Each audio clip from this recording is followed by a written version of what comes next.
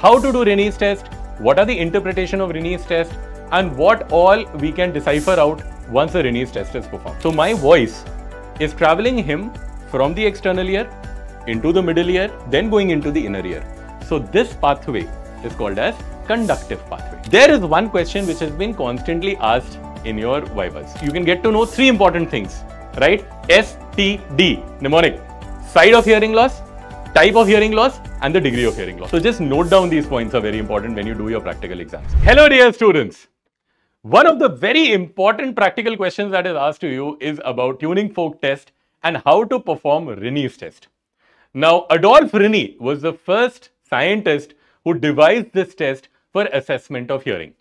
And we do this with the help of an instrument. Now, this is our most important instrument when it comes to hearing assessment, and that is the tuning fork.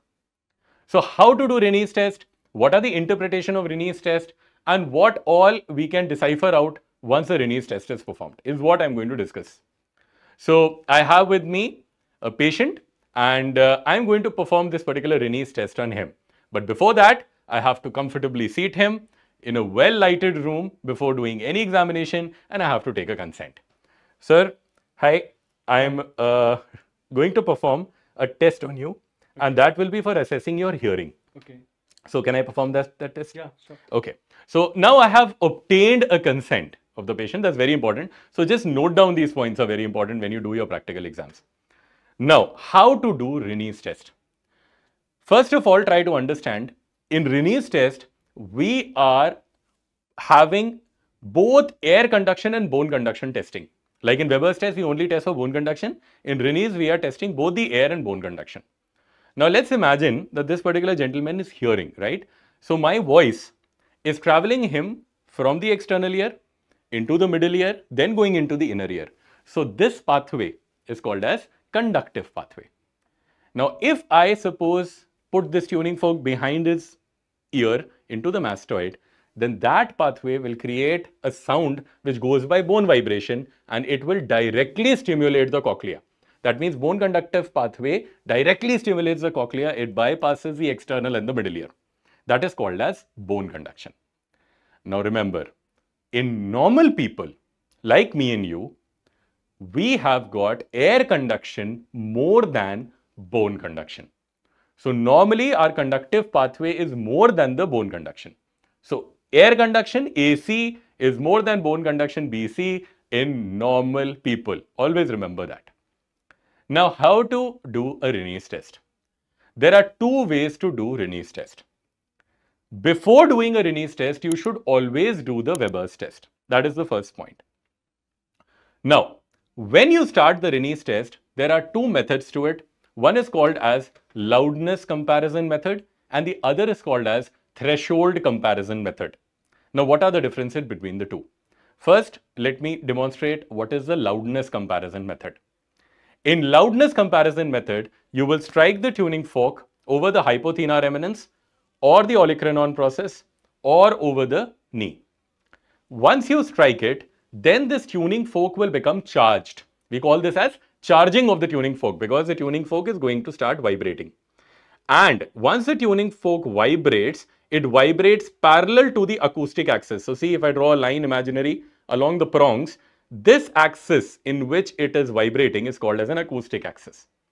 So now I'm going to charge the tuning fork, and first in loudness comparison method, I'm going to keep the tuning fork 2 centimeters away from the external auditory meatus parallel to the acoustic axis. It should not be this way.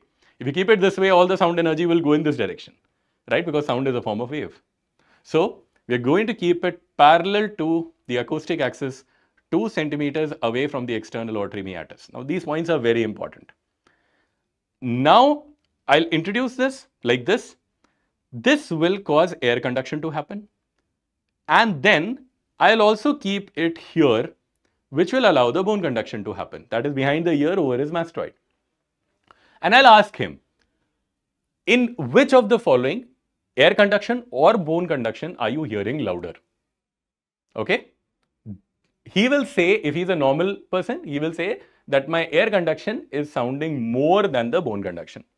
So that means he has normal hearing. Okay. So this is called as loudness comparison method. So आप मुझे बताइए कि आपको ज्यादा सुनाई कौन सी चीज पे दे रहा है.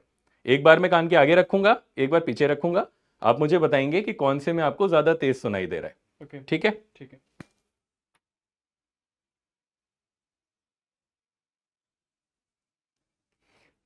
कान के पास वाले ज्यादा सुनाई दिया. जो मैंने आगे रखा पहले. Yes. So that means that his loudness for air conduction is more than the bone conduction. That is seen in normal people. Okay, this is called as loudness comparison test. Because in many textbooks you don't find this. Now I'll tell you the traditional Rinnes, which is called as threshold comparison test. Okay, now what is threshold comparison test? First, I'll charge the tuning fork and I'll keep it behind over the mastoid. Now the foot plate of it should be kept. He will hear a sound zing, right? And that will go directly stimulating over the cochlea. The moment he stops hearing that sound, see now carefully notice that I'm talking about the sound, not the vibration of this tuning fork. The moment he stops hearing the sound that is produced by bone conduction, he will raise a finger. He cannot talk because that will hamper the frequency. So he can raise a finger, and then soon after that, I'll place the tuning fork 2 centimeters away, parallel to the acoustic axis in front of the external auditory meatus, and ask him whether he can still hear or not. If he still hears it, that means his air conduction is more than bone conduction. If he cannot hear it, that means his bone conduction is better than air conduction. Make sense? Okay? So मैं आपके कान के पीछे ये instrument रखूंगा, ये एक sound निकालेगा. उस साउंड को आप जैसे ही आपके वो साउंड खत्म हो जाए, आपको जब सुनना खत्म हो जाए पीछे से, वाइब्रेशन नहीं साउंड, जब वो जिंग करके साउंड आएगा, वो खत्म हो जाए, आप एक उंगली उठा दीजिएगा और फिर मैं आपके कान के आगे ये रखूंगा इंस्ट्रूमेंट और आप बताइएगा कि आपको फिर भी सुनाई दे रहा है कि नहीं दे रहा है. ठीक. Okay, this is called as threshold comparison. Okay, that is the way in which we read in our text books. Okay, so charge.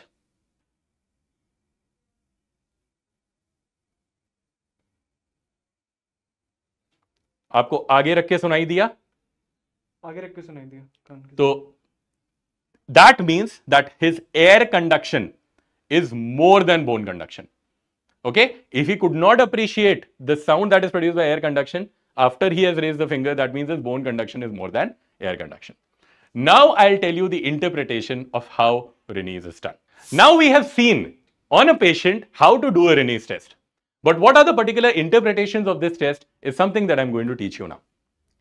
So, in Rinnes test, we understood two aspects. That there is air conduction and there is bone conduction. In normal people, I told you, the air conduction is always more than the bone conduction. So, if there is air conduction more than the bone conduction, the person is normal. But there is a small catch here. This can happen even in one variety of patient who have got sensorineural hearing loss. Why? Because obviously we know that in sensorineural hearing loss, bone conduction decreases, right? The stimulation to the cochlea will decrease. So in any ways, in those patients also the air conduction will be more. So air conduction is more than bone conduction in two things. Either the patient is normal or the patient has sensorineural hearing loss. Now you will ask me, so sir, if this is sensorineural hearing loss, then how will we come to know that that person is normal or having SNHL? So you already have Weber's test. In Weber's test, if the person is normal, he will have centralized Weber's, that is both the cochlea will be equally getting stimulated.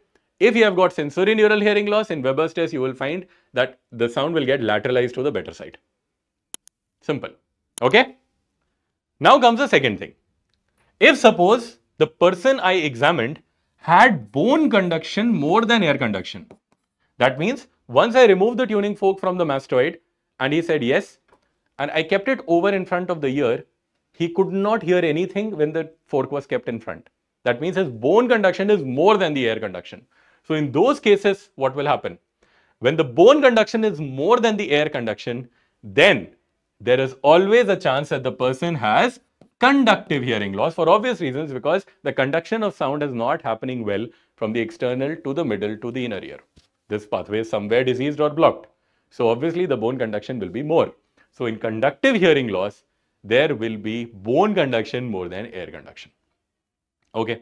So now you understood what are the reasons for both of them. Now, if air conduction is more than bone conduction, we say Rinne's test is positive. Okay, that is normal. That's it. We say it's positive. If by chance we say that the patient has bone conduction more than air conduction, then that means the Rinne's test is negative. Okay, that means there is no Rinne's or negative Rinne's. Okay. Now, there is one question which has been constantly asked in your vivas. That ye batao that what is false negative Rinne? What is false negative Rinne test? Now, what is this particular modality is what they ask. Okay. Now, first try to remember the cause of it. False negative Rinne is seen in patients with unilateral severe sensorineural hearing loss. In patients with unilateral severe sensorineural hearing loss, we have got false negative Rinne. Now, the confusing part is कि आपने बोला, क्या आप बोलेंगे sir, आपने बोला था कि तो Rinne positive है for SNHL or normal people. Now you are telling it's false negative. Now, first understand the meaning of false negative. False negative मतलब गलत negative result दे रहा है. Okay? Now, how does this happen? In sensorineural hearing loss, you know that the bone conduction is reduced on the effective side and the air conduction is more. Now, in these particular cases of false negative Rinne, if you put the tuning fork, still their bone conduction will be more than the air conduction. That means it's a false interpretation कि negative आ रहा है. Okay?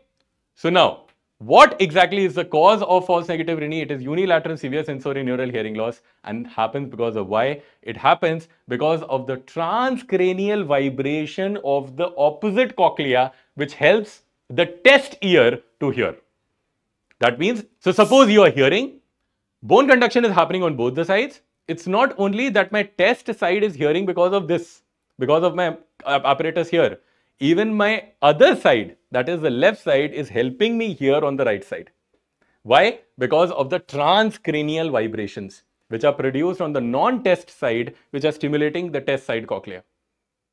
Okay? So this is why you get an interpretation falsely negative. And that is why false negative Rinne is seen in unilateral severe sensorineural hearing loss because of the transcranial vibrations which are coming from the opposite side cochlea, which is helping the diseased side to hear. That is why you get a false negative result. Now, Rinne's test can be done with the help of all three tuning forks. So you need to know that all the three tuning forks are required for Rinne's test. Not just one, 512 is only required for Weber's, but in Rinne's you need all the three tuning forks, which is 256 Hz, 512 Hz and 1024 Hz. All three are important. Okay. So this is why, because according to the tuning fork frequency also, we can decipher out how much hearing loss the person has. If suppose the patient is perceiving a negative Rinne at 256 Hz, and these both are positive, we'll call that interpretation as mild hearing loss. If there is negative Rinne at 512, then it becomes moderate. And if there is a negative Rinne at even 1024, then it becomes severe. Okay? So if you perceive Rinnes at different frequencies, that means 256 is gone, rest are present, we can say it's mild hearing loss, 512 also is gone, we can say moderate, and 1024 means they cannot perceive at any other frequency, that means it's severe. So roughly you can even estimate the hearing of that particular person. Okay, so that's why I say tuning fork is one thing which is a very important armamentarium tool for ENT surgeons as well as neurologists, because we can roughly estimate out the hearing loss also. So you can get to know three important things, right? S, T, D, mnemonic. Side of hearing loss, type of hearing loss, and the degree of hearing loss, right? And this is how this particular Rinne's interpretation is done. Okay, so now we have learnt what is negative Rinne, what is positive Rinne, and what is false negative Rinne, very important question, which is seen in unilateral severe sensorineural hearing loss, and how these particular frequencies get us the degree of hearing loss on that particular side. So this is all about learning Rinne's test.